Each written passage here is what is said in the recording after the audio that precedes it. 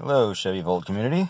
So I wanted to put this video up because this is a problem that happens a lot on this particular engine, but nobody seems to post anything about this particular vehicle. So this is a 2013 Volt. It has about 128,000 miles on it. And I've been driving this thing for a month and a half. This is a newish to me car, and it runs great, but it will not pass emissions. It will not set ready for oxygen sensors or catalyst. And it's been driving me absolutely nuts because, as you can see, there's no check engine lights. It won't cause any problems. I've been driving it on the engine. I put about almost 5 tanks of fuel through it in that time period, and it just won't go ready. So what I found with this was the valve cover on this particular engine class is horrendously problematic.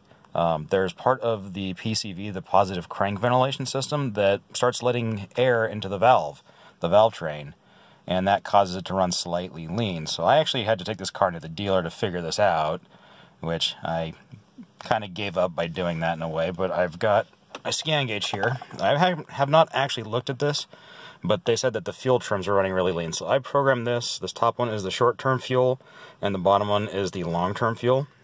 So I'm going to go ahead and pop the hood here. So that starts the engine. So let's just see, from a cold start, let's see what the fuel trims end up being on here. So we're showing 0 and 1 just because it's cold. Okay, there we go. Okay, short-term fuel trim just jumped up to 14. We'll see what happens once it starts to rev up here a little bit. That should be less than 10 from what I've read. And if you see, I mean, the extremes of this number seem to be around 25. And there should be not a huge delta between the long term and the short term. Okay, I was expecting it to be a little bit more by now. We'll let it get a little bit warm here first and see. So that's my water temperature down the bottom left.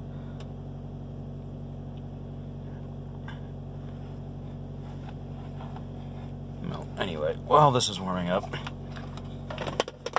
just gonna go ahead and jump out of the car here.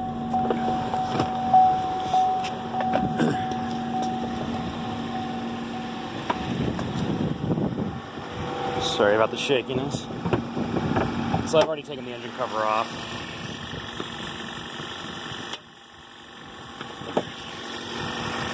Okay, so this is with the engine cover off. This whole thing right here is the valve cover that covers up your valve train. This right here is part of the crank ventilation system. It's integrated into the valve cover, it's not removable.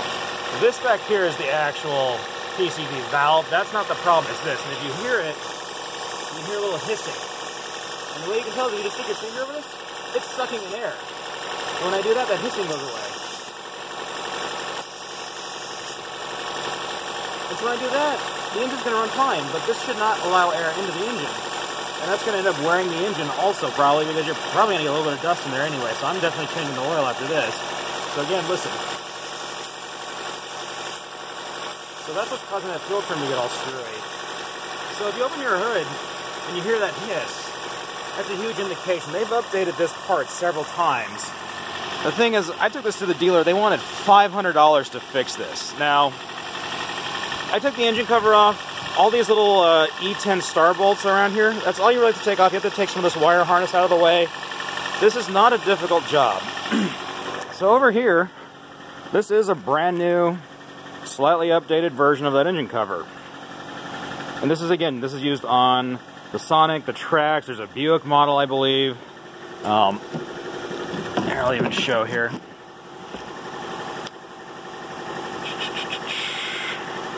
Oh, there it is. There's the part number for this. Made in Poland, strangely. Now, this is not very difficult to do. I'm not going to do a whole video on how to replace this because there's plenty of videos for the other vehicles that use this, how to replace it. It's very, very similar. This is a non-turbo iteration of this engine. But it's all the same part here. Let's see what's happening now that this is warmed up a little bit. Okay, there we go. Oh no. 2 and 6, so that's actually not as bad as I was expecting. Oh, -2. -2 to 6. Okay, there's a negative here I saw. So there's a spread of 8 between... Oh, -4. Here we go. This is the problem. So it's trying to compensate for the air-fuel mixture as read by the oxygen sensors down the exhaust system. From what I've read, this shouldn't be much more than a delta of 8 between your short and long term on this. So I think that's what's made this car unhappy. So the other thing I've got in here, so you can go on this gauge, I'm trying to do this one-handed, if you hit scan, so as of right now, this is weird, it says no codes found and ready, and if I go here to more, oh, it's just one free, okay, the pending code is new, I did not have that before, so I had a P0101, I'm guessing that's something to do with the air fuel, so I'm probably going to have to clear that. Is there another one? That's it, okay. So this is the weird thing, if I hit scan, it'll say ready. This means it's ready for emissions, all the monitors have been set. I hit it again, now it says not ready. So that's the weird thing, I've never had a car tell me ready, ready, ready, not ready, and usually I have to do that about 10 times. The other thing with this that I found, they have a way called commands here. You basically send this thing 0101, it sends back an inquiry.